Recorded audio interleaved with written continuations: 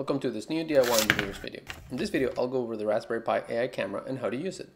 The Raspberry Pi AI camera has a 12.3 megapixel sensor, a 78.3 degree field of view, a 1.79 focal ratio, and a manual adjustable focus, meaning no autofocus. Okay, but how exactly is this different from any other Raspberry Pi camera? Well, the Raspberry Pi AI camera comes with a Sony IMX500 vision sensor, which has a built-in neural network accelerator. So let's look at how this changes the camera's operation versus a traditional Pi camera. The traditional Pi camera passes the image to the Raspberry Pi, who then performs all the computations and AI inference with an optional AI accelerator that you could put on a side. The AI camera takes the picture, then uses the small ISP or image signal processor within the camera, which then generates an input tensor for the AI accelerator within the chip, which will then provide the output tensor, which are basically the results of the neural network processing within the AI camera that are sent to the Raspberry Pi, allowing it to use the results without having run any neural network on the Pi itself. So that gives your Raspberry Pi more bandwidth to take care of other stuff. Now, what type of models can you run? You can run classification, so what is in the image? Is it a person? Is it an object? You can run object detection, tells you what's in the image and where. So is it a person? Is it a ball, a banana? You can run pose estimation, so it can identify the pose of a human. And image segmentation, which it can identify pixel by pixel a specific object in the image. There are several models available, and in a little bit I'll show you how to get to them. So what if you want to run your very own specific model? You could build your own float model or simply retrain an existing model with your own data set. So for example, you could get your own set of pictures, annotate them for their classes, and then retrain them. So for example, using any model like a YOLO V8 model or any other existing model, preferably one that works with the Raspberry Pi AI camera. Once you have your model, you have to optimize it and compile it on your computer. And you then have to run the IMX500 packager on your Raspberry Pi before being able to run the models on your AI camera. If you choose to go that route, just note that the camera supports PyTorch and TensorFlow single image neural networks, and at the moment it's only feed-forward models, so no RNNs or recurrent neural networks. Also, the input tensor is limited to 640 by 640 for color images and 1024 by 1024 for grayscale. Finally, note that using 4 million parameters can usually be deployed with the typical 4x compression, but larger models might require more aggressive compression, and anything in the range of 8 to 12 million parameters is just simply not practical for using the Raspberry Pi AI camera. Alright, enough background. Now let's go ahead and take a look at the camera, set it up in the Pi, and start working with the Raspberry Pi. So we plug it up to our Raspberry Pi 5, plug the LED cable in the camera, and we have it all hooked up. I'm going to put it on my case. Check out the related video if you're interested in this case. Set up all the screws and we're good to go.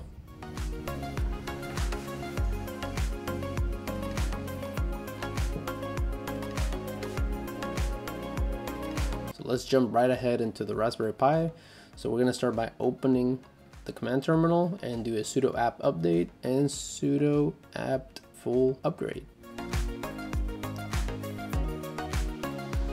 So then we're going to have to install the IMX500 firmware, and that's going to install all the required firmware and several neural networks and the IMX post-processing software. And right after that, we're going to have to do a reboot. And then we're going to have to install Python 3 with OpenCV to make sure we have the latest, as well as Python 3 Moncrice. Press Y. Now I made sure to create this Raspberry Pi AI cam folder, and I'm gonna get this repository from GitHub, which will give me all the required files to use with the IMX500. So you can see it creates a folder, PyCamera 2, it goes examples, and then it has all the typical plus the IMX500 examples. And this has different Python codes that you're gonna need to use the camera to the fullest capability of what it comes with default. Of course, you can then expand upon this. Also know that once you've made all the installation under the user share IMX500 models, you have all the models that comes by default that you can leverage 100%. So I went ahead and created a folder called RPI AI Cam, and within it another folder called test1. Inside this folder I pasted all of the models that I showed you earlier that were previously installed and put them in a folder called models. I also went ahead and pasted the demo Python scripts along with the assets folder that we downloaded. Now each of these files are used along with different type of models that I mentioned earlier. First, we have a Python file for image classification. We have two Python files for object detection. The one labeled MP at the end supports multiprocessing. And then we have one for pose estimation and the one for segmentation. But how do we even run these? To run them, you have to go to the command terminal and get to the folder where I place the models.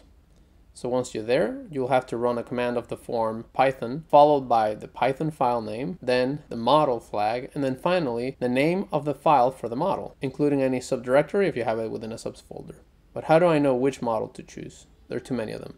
You have to go to the GitHub page for the IMX500 and see the list. So these are our GitHub Raspberry Pi IMX500 models, and there you will see all of the model files. If you scroll down, you will see that each model in a table that lists the model name, the model type, whether it's classification, object detection, segmentation, or pose estimation, and it will also show the input size. Now this is the size of the image that will flow as a tensor that I mentioned was limited to 640 by 640 pixels for colored images. As you can see, none of them exceed this limit. Also, this will not cover the full size of the image captured within the camera. So there will be a bounding box labeled ROI, or region of interest, which will represent the area that is being processed by the model. Finally, you'll see a column called script, which tells you roughly how to run the model, but this is what I just mentioned previously. Now, if you go to the assets folder I mentioned earlier, you will see a text file with the labels. You'll see Coco, colors, and ImageNet underscore labels. If you open Coco, you will see all of the labels, which is basically what any model trained with a matching picture dataset will detect. So as you can see, the Coco label file shows person, bicycle, car, motorcycle, airplane, bus, train, etc.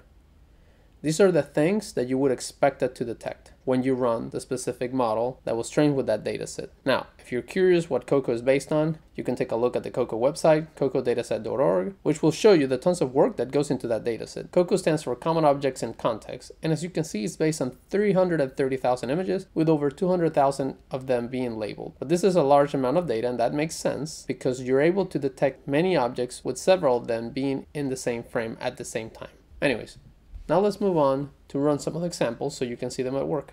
So we enter Python followed by the Python code name or file name, then the model flag, and then, as I said before, we have to enter the model name with the proper subdirectory. That's where we have model slash.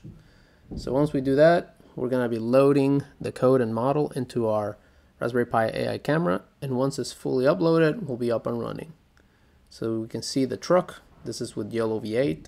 It's detecting it pretty consistently. So far I like the result.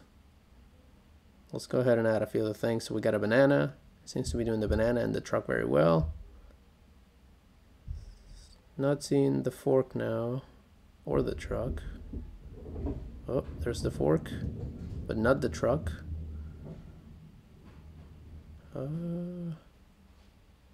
Alright, there you go. Almost very consistent. Let's add a cup now. Let's turn it up a notch. Let me get it centered, and there you go. You got the cup, the banana, the truck, and the fork. So far looking good. Now let's add this dog plush toy, which thinks it's a teddy bear, even though it's a dog. Let's get it closer. No, still a teddy bear. It's actually a dog. Don't let it fool you. But it's 80% chance of being the teddy bear, so I guess it was 20% chance of being the dog. Anyways, here we have the mouse and the truck. Alright, so let's close this and let's try a different model for object detection. So in this case, we just have to change the text after the slash, after the folder, right? And in this case, I'll be running efficient.det light 0 pp. So once it loads, we'll be up and running. Let me fast forward that a little bit so you don't have to wait too long. And there you go. We can see we got the truck. So far it seems about the same as the other test. But for some reason I'm not getting the banana or the truck. Let me flip it. Alright. So we got the banana. It's not getting the truck. Let's try something else.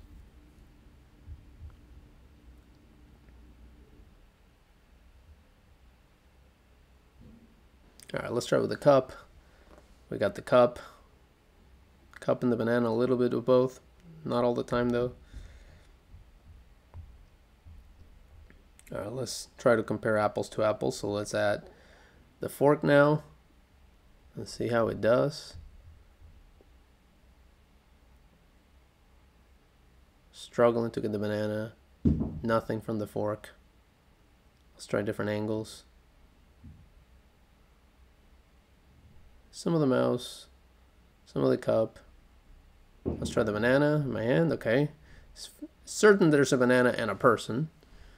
Let's try the dog. Ooh, this one got a dog for a little bit, but looks like it's final answer teddy bear. All right, YOLOV8 won this one. Let's close that, and now let's try segmentation, Python code, and model. So again, now here we have to put the full Python code name and the model. And once it loads, we'll be up and running. Let me fast forward that for you.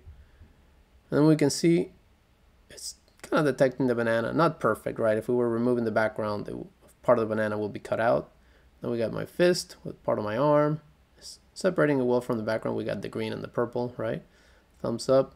You can see part of my fingers are getting cut out, but it's very good. And then here, it's also doing a relatively good job. And then it's doing a horrendous job with the dog. I do have to say that the Raspberry Pi AI camera was able to process all the frames per second without skipping a beat. So really, some of the inaccuracies have to do with the specific models and what we're trying to achieve. With that said, this concludes the video. I hope you liked it. If you did, give us a thumbs up and subscribe. See you in the next one. Bye.